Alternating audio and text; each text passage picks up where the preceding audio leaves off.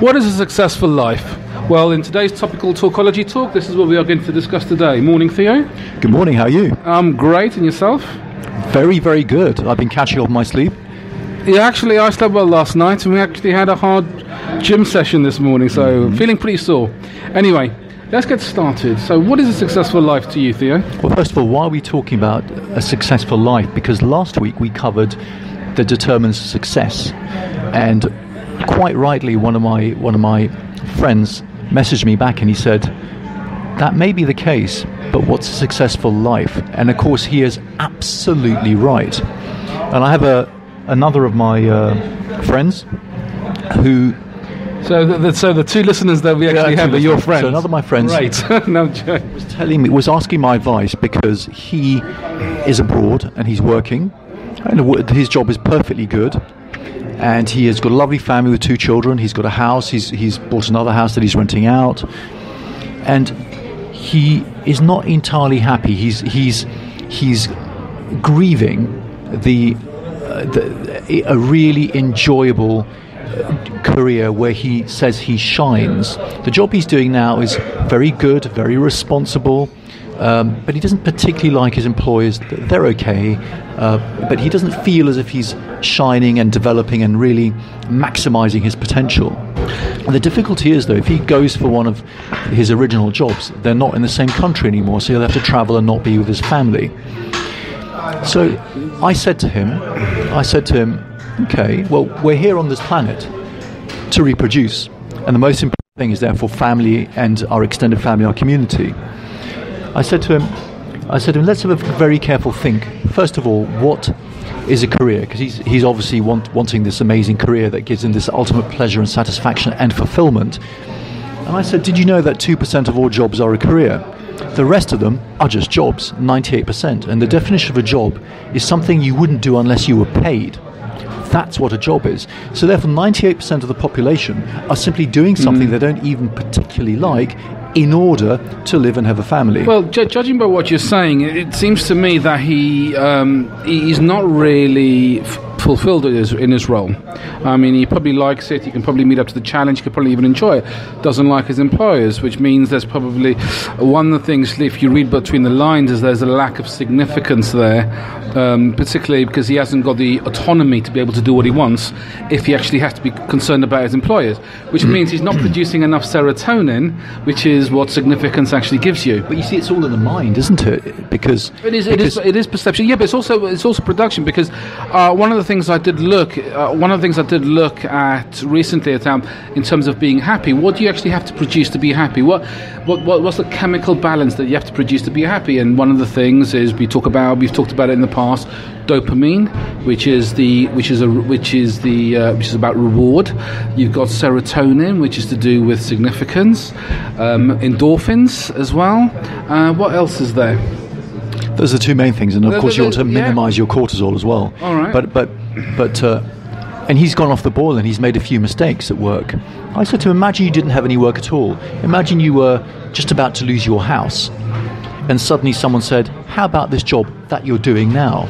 I said, wouldn't you go and kiss it? Wouldn't you go and grasp it and embrace it and sparkle? He said, actually, I would. You're right. But then again, no, would he? Because the thing is, you got to understand that when you're coming from a place of scarcity and you're making decisions in a place of scarcity or fear-based, you're never going to be happy. You're never going to feel successful.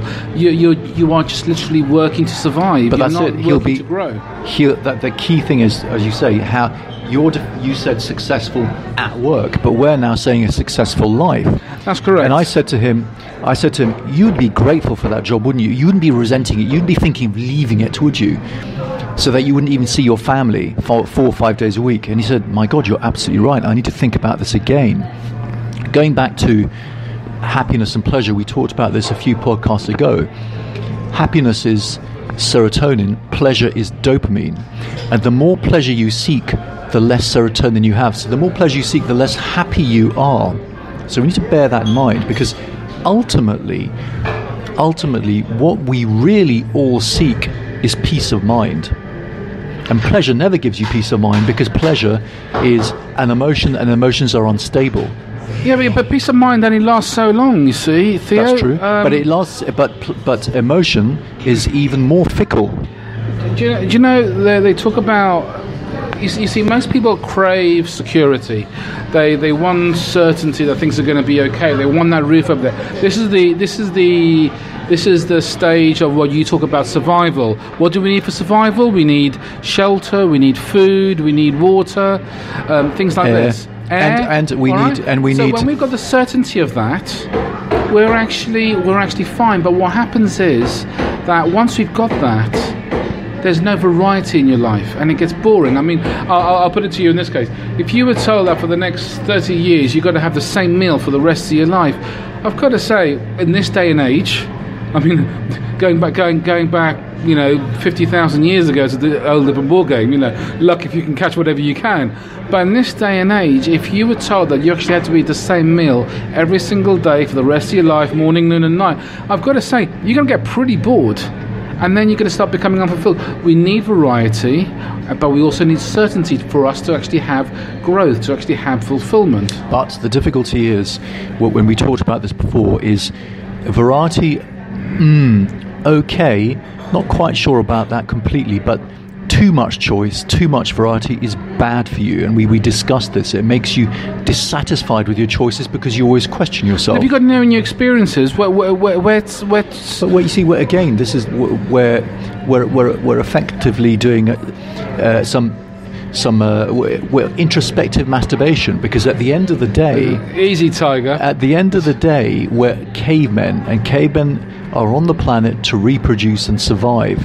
Now, if you were to ask an Ethiopian famine victim or an Auschwitz survivor whether they minded having a full meal, the same meal every day for the rest of their lives, they would go, "Thank you very much, you're a wonderful person." But I also say in this day and age. Yeah, that's a one extreme, okay. Obviously. So, and you are a bit of variety is okay, but I think superfluous.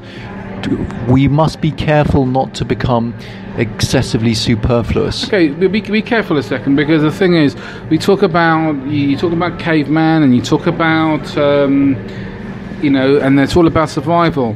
But even then, they didn't go out in the savannah and actually have the same experience every single day. One day they would have actually had to escape from a saber-toothed tiger. The next day they would probably have to escape from something else.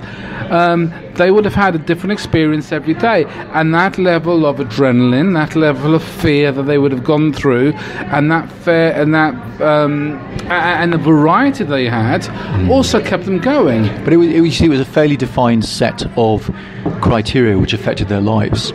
And once, as we said, all of us have a certain level of arousal. Every living organism has arousal which keeps you alive, because if you weren't aroused, you wouldn't be alert to escape predators. If you weren't aroused, you wouldn't be motivated to get your basic needs of survival. So okay, actually, I'm going to jump in there. So if you actually do the same job day in and day out when you go into work, are you going to be aroused? No, that's different. No, it's not, is it? No, that's pleasure. That's pleasure, and the job gives you satisfaction and pleasure. If you actually had to do, let me put it in. Okay, let's go to the other thing. If you actually had to punch in data into a computer every single day, I mean, taking the techie thing aside, and you did the same thing every single day for the rest of your life, there's going to come a point where you're going to experience total boredom every single day.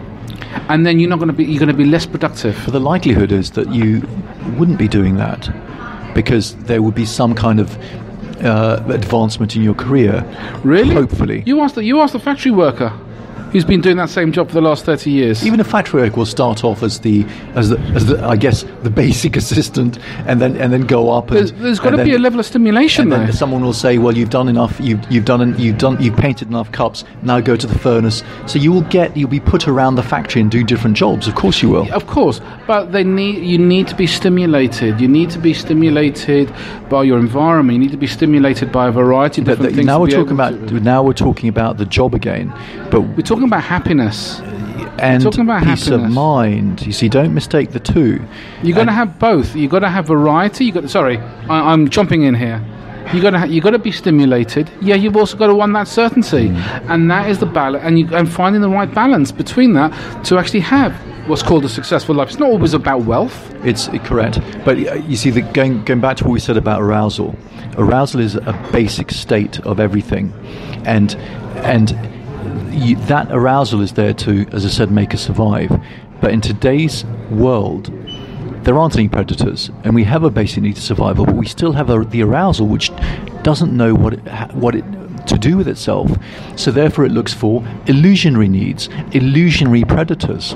And of course, it's full of that, isn't it? It could be get a new job, get a newer girlfriend, get a new handbag, get some more makeup, get your nails done a different color. All these things are illusionary needs, and of course when you get them you realize you never needed them, so they're not. You often get a sense of anticlimax rather than the pleasure that you were seeking, and the pursuit of that gives you less mind. So this is what we are as humans. We're on a treadmill now of in fact the corporations making money out of us, and of course we're getting more and more happy, the more pleasure that we're told that we need to seek and pay for. Peace of mind is more of a state of mind, because peace of mind is a skill that one has to acquire, because peace of mind is an acceptance of your situation, an acceptance of, I'll give you an example. The wisest people will look for the good enough, and they'll say, this is good enough, I'm happy with that. I'm now going to concentrate on my family and my community and be as fantastic a father, a husband, a community member as I can be. And that will promulgate the peace of mind, because as I said to you, the study of the Italian immigrants in Ohio back in the 1950s showed that this immigrant Italian community in America had the lowest rate of cardiac events in the country. And it wasn't because of the diet, it wasn't because of exercise, because they exercised less and ate worse. It was a strong family network with 3 generations living in the same house, and everyone being supportive to each other and honouring each other. That's a very different environment to where we are, particularly in the UK, and if you go to places like the States. I mean, actually, in Europe now, things are becoming far more competitive and far more aggressive, far more overcrowded because of globalization and things like this. It's a disaster, and one should be very cognizant of the fact that every single organization, corporation and civilization, the lifespan follows a sigmoid curve. In other words, it starts slowly, accelerates very, very rapidly, and then plateaus off and then dies. And unless we're careful, we're going that way. Nothing is forever. Apple and Microsoft will be dust in the not too distant future. Well, look, the thing is, you've got to learn to adapt to your environment, adapt to your marketplace. I'll give you an example. Last week, or a couple of weeks ago, it snowed over here, and it was pretty bad. And you've got to learn to adapt. I can't wear what I'm wearing now that I was wearing 3 weeks ago or 2 weeks ago. It was a very different ballgame. You actually have to adapt. I don't particularly like some of the changes. I welcome a lot of changes, but the thing is, I don't particularly like social media yet. It is a necessary evil, particularly in my business and things like this. But the thing is that we've got to recognise that the market landscape has changed. We've also got to adapt to it. And if we don't, people will fall behind. And when you fall behind, again, that's not going to lead to happiness, because the thing is, you are behind the game. You are behind the mainstream in a lot of those things. Most people who actually thrive for success will actually always want to be above that threshold. They want to be above that baseline. Okay, you raised a very good point, because what you're talking now about is optimizing yourself, but not only optimizing yourself in your career, but the progress you have in that career. And we did talk about this again in terms of enjoying the journey, and we talked about it in terms of goals and needs and wants. And the art here is again one of perception, because you kept on saying, well, look, you need to change. What do you replace goals with? And I said, well, it's about traveling as far along the journey as is compatible with your happiness. And of course, what I should have said is you replace goals with priorities, because one of the key things about happiness is how much in control of your life you feel. And goals are surrogate needs, and needs